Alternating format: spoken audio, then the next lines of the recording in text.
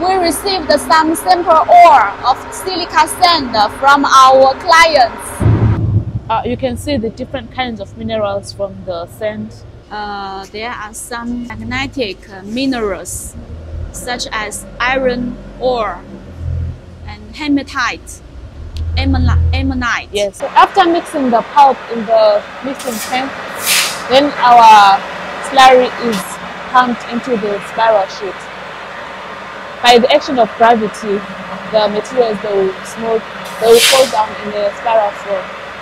Yes. But due to their differences in their size, in specific gravity, and their shape, they will be separated. After the whole experiment, we get 3 products. This one is the heavy mineral, this is the concentrate pipe, and here is the middling pipe, here is the tailing pipe. Silica is a very light mineral, it comes out from the tailing pipe. Here we have the concentrate of the heavy minerals and silica sand. Now we're going to check for the magnetic mineral content in each of these. Let's check these heavy minerals.